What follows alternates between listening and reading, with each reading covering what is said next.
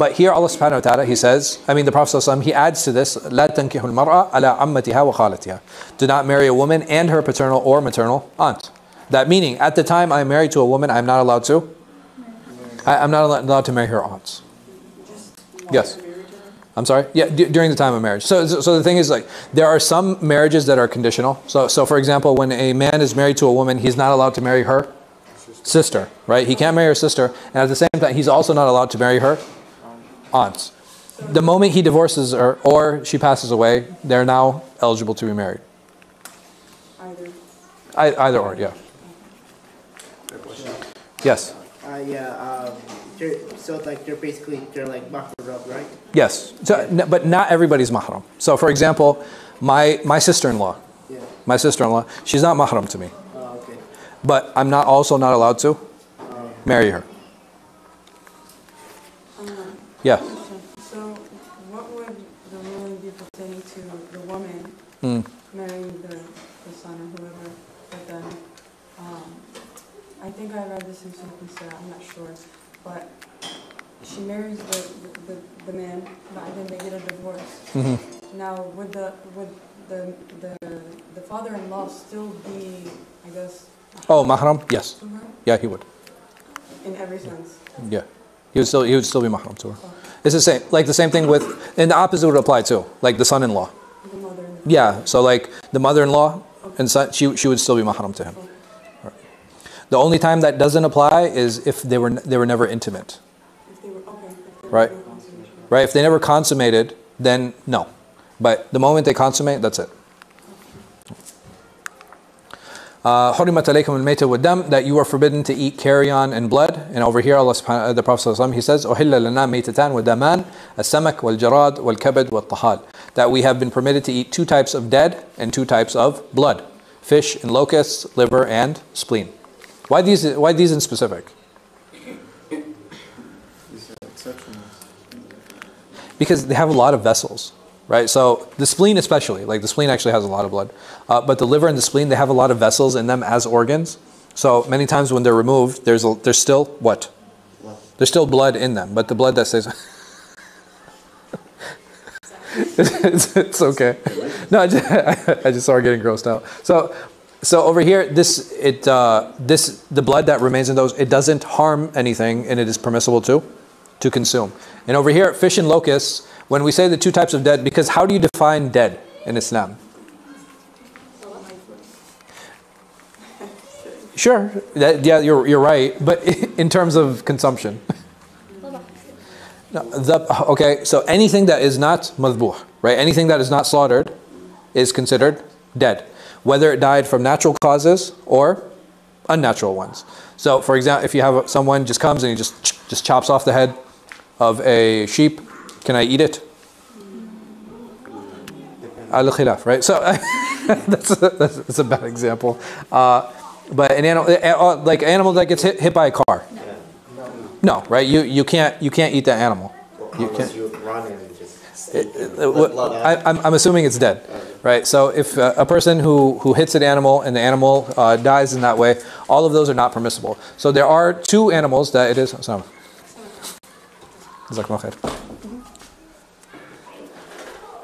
So fish and locusts. Fish. How do you slaughter fish? You don't slaughter. Right, you have to face the qibla. Face the qibla. Bismillah, Allahu Akbar. Why do you guys think that is? How come I don't have to slaughter fish? They don't breathe. Huh? Well, they don't breathe, right? That's they don't bleed, depending on the fish. Right? There's some have a little bit. Yeah. Some of them have open circulatory systems too. So it really depends. But, right? Yeah, because they like the moment I take a fish out of water, what happens? It suffocates, right? Like, you know. So basically, they're already dying. Like the moment I take that fish out of water, like I have like a lot of beautiful imagery today, right? So like, talking about like, I'm talking about organs and fish, right? So the fish, like it dies automatically, and it's very difficult, right? Just imagine that the moment we had to fish, the moment I bring it in, I have to what? I have to cut it, right? I have to slaughter it. And it's extremely difficult. It's extremely challenging. Like locusts. Something. No, I don't need any sugar. Jazakallah khair. What do I do with locusts? You just crunch them? They make good tacos? Has anybody had locust? You guys know how to cook locust, or how do you? You just cook it. Well, you can't eat it raw, but usually I think they just like they'll put it on a stick and then like marshmallows, you know. But the same thing, like so here by extension, I can say this for anything that lives in the ocean, and I could also say this for any type of insect, right? That these things specifically don't need to be slaughtered, right? I don't need to take a mealworm and say Bismillah, right? You know, so those things you can just consume. And the insect is not just locusts? Yeah. So I mean. What about the like shark meat, crocodile, and all that? Oh, that's fine.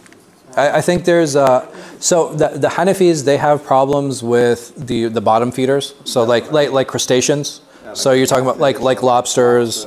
Yeah. So those they have problems with. I'm sorry. Shellfish. Yeah, shellfish in general, because again they say that they're all bottom feeders and they're not tayyib. Everybody else is okay with them. Yeah. Yes. Yeah, I was supposed to ask the same thing. So. No, you're good, man. You go ahead. Eat your oyster. Huh? Yeah, sharks are fine too. Yeah. There's nothing. Like the carnivores? Huh? Oh, well, yeah. they eat other fish. Because they eat other fish, and they're in the ocean. The problem comes in like, so you have like crocodiles that spend their time on land and in the water. So you can eat crabs and lobsters, right? Yeah. Enjoy, man. Enjoy. Yes. Oysters are. I don't. You guys have had oysters? Yeah. It's like it tastes. It's like really. Yeah. It's like snot, man. Like. Yeah. I tried it. I put. It's like this weird cold snot. You know. Yeah. Close your eyes. It kind of tastes like what it tastes like. Really? Close your eyes. Oh, what I end up? It's like wrapped like grape leaves. The inside. No, it does not. Yeah, that's actually. It does not taste like that. It has like a weird snotty texture. It's so weird. But I mean, alhamdulillah. Yeah. The extension. Can you go back? Sure.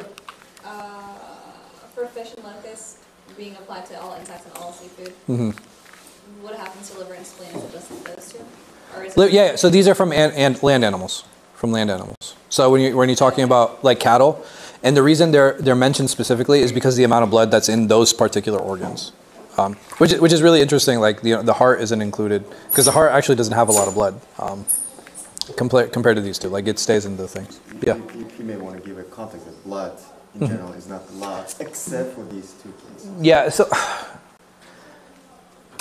So you said the excess blood, because the thing is, blood you have, in general, you have two types of blood, right? So Allah subhanahu wa ta'ala, when He talks about blood, He said, ad-dam al-masfuh, which is the spilled blood, right? So when the blood is spilled, all of this blood is haram, right? I can't take it like a cup and like, like my juice. It's not. So it's like, it's not, huh? Yeah, the blood just makes, like I have this thing, I don't know. versus what's the permissible blood? Yeah, so the permissible blood is whatever blood is. It's yeah, so whatever is still in the animal, it's actually permissible to consume. The problem comes in with these two organs in particular because they actually hold more blood than muscle, they hold more blood than other organs, etc. So people when they cut into this, like they're gonna come across more blood than they would in other organs of the animal. So you gotta wait?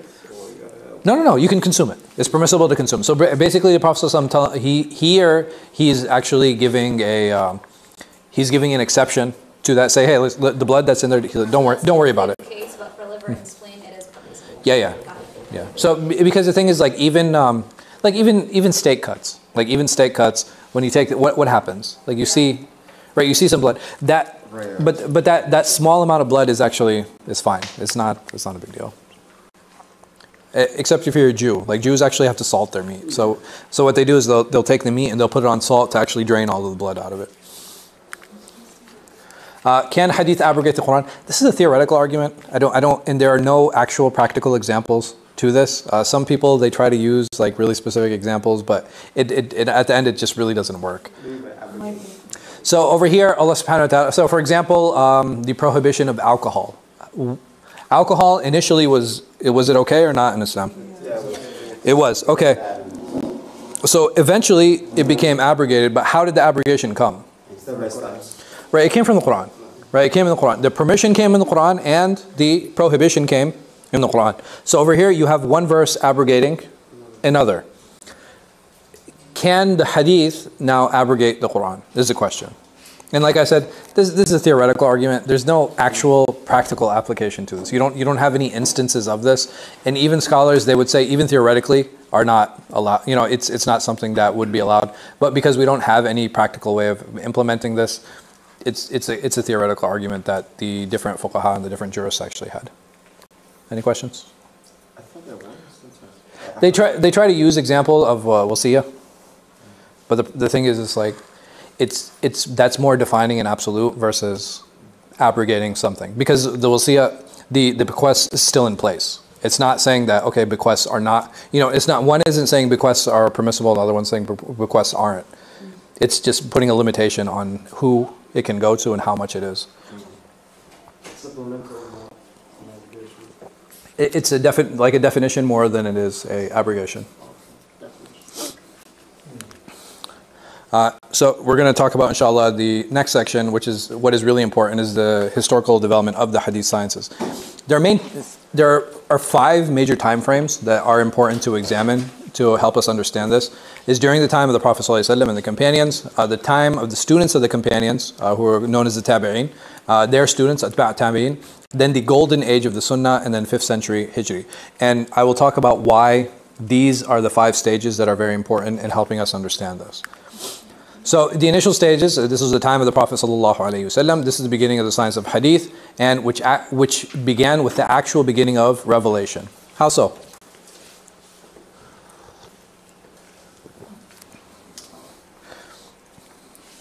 So if the Prophet ﷺ, just imagine this, right? So the community is small, it's in Mecca, and the Prophet ﷺ, if he would tell something to one companion, what would happen?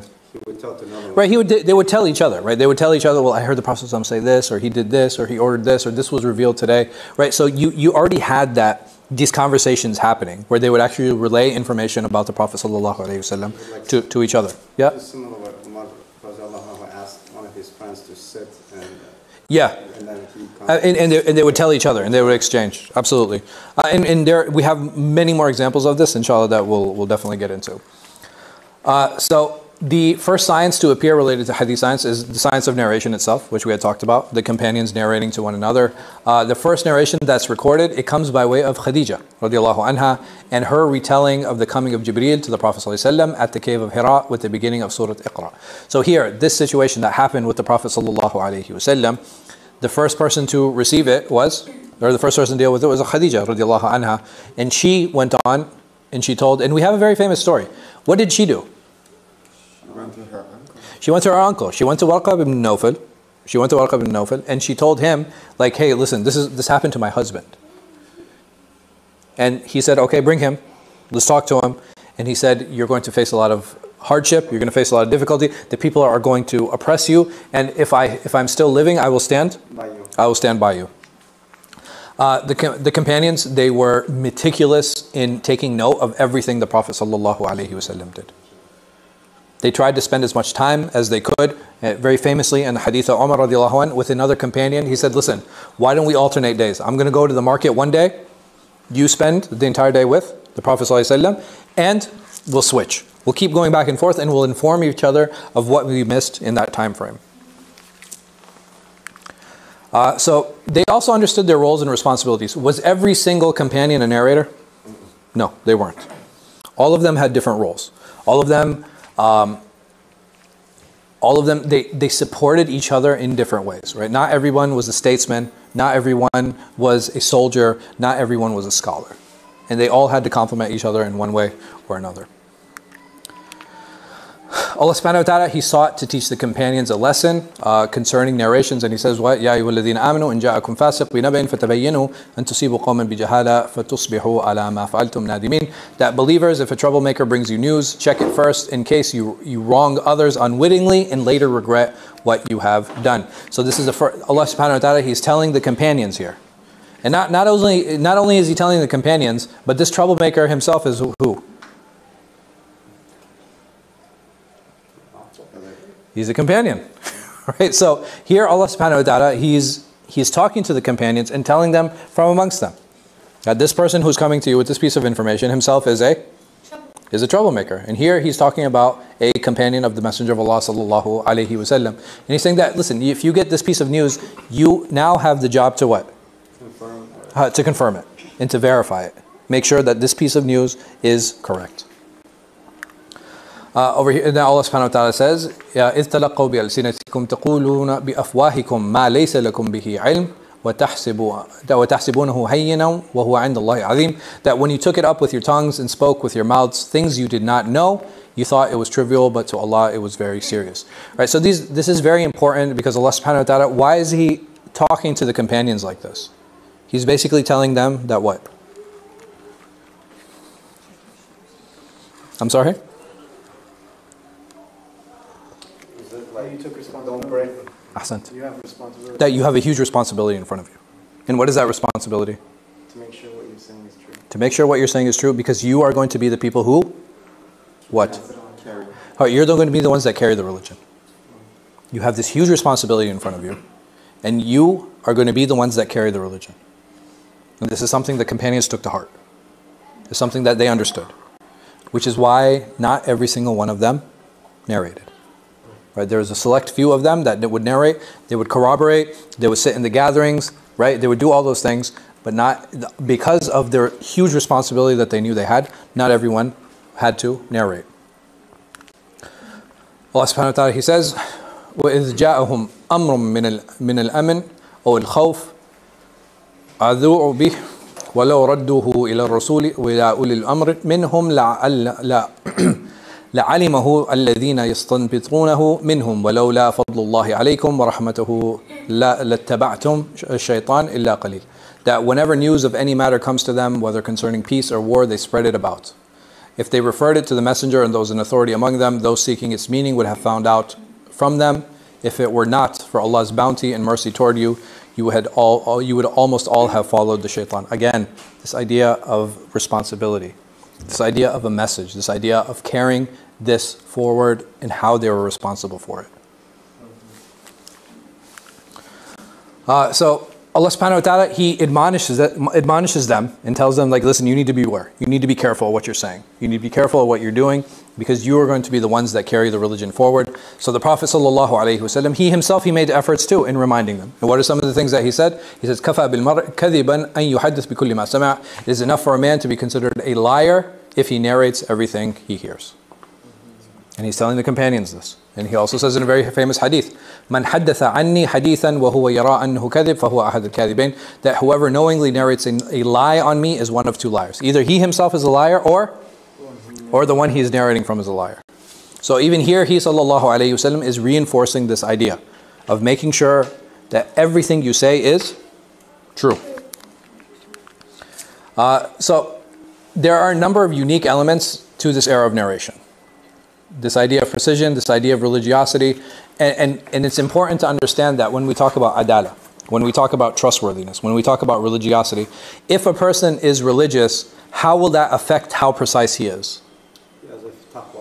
Right? If a person has taqwa of Allah, how much more so will he scrutinize his own narrations? Right? He's going to do it more. Why? Because not only does he feel it's a responsibility, he feels it's an obligation. He feels it's a religious responsibility that he has to make sure that he fulfills. So there are a few things that I think it's important to understand. Memorization was a big part of Arab culture. It was a huge part of Arab culture. Why? Because they didn't have access to any writing or reading. Or not just that. So the reading and writing tools were definitely limited. There's no doubt about that. But did the Arabs even want to read and write? It was Arab poems. Not really. It was Arab poems, but they actually would take pride in what? In their memory. They would say things like, I'll memorize a 4,000 line piece of poetry in one sitting. I just need to hear it once. And I'll respond to you. This idea of having this photographic memory, of being proud of their memory, even their business transactions, they wouldn't write them down. Lineages, they wouldn't write them down. They would take pride in how they memorize all these things. So this idea of taking pride in this. They would use it as a means of storytelling. They would use it as a means of actually against their enemies. So whenever they wanted to spread news, what would they do? They would come up with poetry, because poetry was the quickest way to get across Arabia. You would have somebody memorize it. He would take it to another tribe. They would memorize it. They would take it forward. So this is how you actually gain notoriety. Notoriety was gained through this transmission of this poetry. So the more eloquent you were and the better versed you were, the easier it was to bring pride to your tribe and to bring pride oftentimes to yourself. So this idea of culture having a role in precision is something that sometimes is difficult for us to relate to. But I want to use one example. And most of you guys are young. But before cell phones, and if I wanted to call somebody, how would I call them? You had a notebook or you memorized? Right, either I had the phone number memorized or I had a notebook. Right, this is the only two ways. If I didn't have their number memorized and it wasn't in my notebook, they weren't getting a phone call, right? Like, I didn't have it all saved on my cell phone. But why isn't it important today? Because the need is gone. So when you develop a need for something, some people are like, how is it possible to memorize it? Because there's a need, right? When there's a cultural need and a cultural push for something, the other thing that we used to memorize that we no longer memorize today, directions, right? If I need to get somewhere, I would either have to memorize the directions or I would have to write them down. Like you guys, like I said, man, you guys are too young, but going to the nearest marker and then calling from a payphone, and they would come in their car and you would follow them to their house. Now, if I need to go to somebody's house, there's two ways to do it. Either I can take their address, or I'd be like, send me a pin, right? Because sometimes the address doesn't show up. So these are all, again, when you have a cultural push to something, it becomes easier to visualize why people acted in a certain way. So like I said, even in our culture, like even in our American culture, not that long ago, right? Like we're talking about like maybe 25 years ago, maybe a little less, right? So it's not even that long ago. You're talking about like, 20, 25 years ago, where you had to memorize people's phone numbers, or you had to write them down, or you had to memorize directions. It's not strange to have an entire culture that didn't have books, right? Didn't really write, didn't really read. It wasn't a big thing to them. Even when Allah subhanahu wa ta'ala, when He talks about ummiyin, when He talks about those people who are unlettered, those people who don't know how to read and write, what is the opposite of that? You guys know? What is the opposite of ummi in the Quran? Yeah, someone who doesn't know how to read and write. Literate, sure. What term does Allah use? Al-Kitab. So even reading and writing, who do they ascribe it to? Because they used to read their scripture. And that was a big part of their tradition. So the people who used to actually read and write were who? Ahl Kitab, the Jews and the Christians.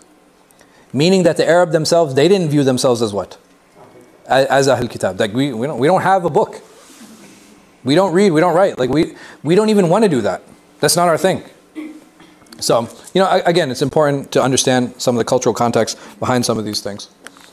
During the life of the Prophet ﷺ, Umar went to the Prophet ﷺ to ask him whether he had divorced his wives or not, to which he responded with no. Umar then asked him, can I inform the people? The Prophet ﷺ replied with, yes, if you would like to. What does that tell us? This is verification, because he had heard, so he went to go verify from the Prophet ﷺ himself. And then what did he do? Frequent update on his affairs. Right, not just an update. He went and he said what? Permission. He got permission to what? Inform. Today we would call this what? Fact check. We would call it a blue check mark, right? No, this would be this is a hadith. Right, he's informing the companions about the Prophet Muhammad sallallahu alaihi wasallam. So when we talk about this idea of narration starting very early on, it started during the era of the Prophet Muhammad sallallahu alaihi wasallam, because there are a couple things here. Number one, he came to verify. The Prophet sallallahu alaihi wasallam didn't ask him, what are you doing? None of your business. You don't need to know this. He came to verify. The Prophet sallallahu alaihi wasallam, he verified with him, and he told him what exactly happened, and he gave him permission to narrate, showing that he sallallahu alaihi wasallam actually what? He trusted him. So this idea of trust was something that was established during the lifetime of the Prophet Muhammad sallallahu alaihi wasallam. The Imam ibn Tha'labah, he came to the Prophet sallallahu alaihi wasallam and asked him, Muhammad, one of your messengers came to us and claims that you claim that Allah sent you. Is that true? And he replied with, yes. So again, this idea of confirmation, this idea of relaying information, it is not something that was strange at all. After his death, the Abu Musa al-Ash'ari, he came to a gathering of companions and said, I beseech you by Allah, did the Prophet ﷺ say that seeking permission to enter a place or enter a home should be done 3 times. And if you do not receive permission, then leave. The story goes on to say that Umar, he told Abu Musa to find a companion of the Prophet ﷺ who would support his narration. So Umar was there and he heard Abu Musa al-Ash'ari say this. And he said to him, he's like, you better go find someone to corroborate what you have to say. And if you don't find someone who's going to corroborate you, I'm going to flog you. So Ubay ibn Ka'b, so Abu Musa, he went to Ubay. He's like, yo, Umar is telling me I need to find someone to corroborate this hadith of the Prophet ﷺ, otherwise he's going to be. So what did Ubay do? Ubay, he sent a young companion. Why did he send a young companion? To show that everybody knows? To show that everybody knows. He's like, man, this is a hadith everybody knows. He's like, yeah, take this kid. He'll corroborate for you. So he sent this child with him, again, to show Umar radiallahu anh that this hadith is corroborated. And not just that, if this young Sahabi knew this hadith, is there a chance, do you think that Umar knew it as well? I want you to think about that. Yeah, of course he knew. Of course he knew. Why did he do it then? He wants to show He wants to teach the people. Like when it comes to narrating the hadith of the Prophet ﷺ, don't play around. This is a very serious issue. This is a very serious affair. So, inshallah, I want to talk more about the adala, or the religiosity, or the trustworthiness of the companions, inshallah, next time. And there's another issue that I want to spend some time on as well, which is the precision of the companions. So, as far as their religion is concerned, we have a number of ayat, right? And we have a number of hadith, and we'll talk about some of them. But I want you guys to think about, all right, well, if we said in hadith there are 2 conditions, right? That the adil and dhabit, that if they have to be trustworthy and precise, trustworthiness, it comes from the Quran, very clearly. How do we know they were precise? And I want you guys to think about that, inshallah. I'll see you guys next week, for those of you coming back for the hadith class. And then we have our tazkiyah class after Salat al-Isha. Salat al-Isha is inshallah in 4 minutes. Just want to give you guys some time to make wudu. Wallahu a'lam wa sallallahu ala khayri khalqin. Nabiyina Muhammad wa ala alihi wa sallam.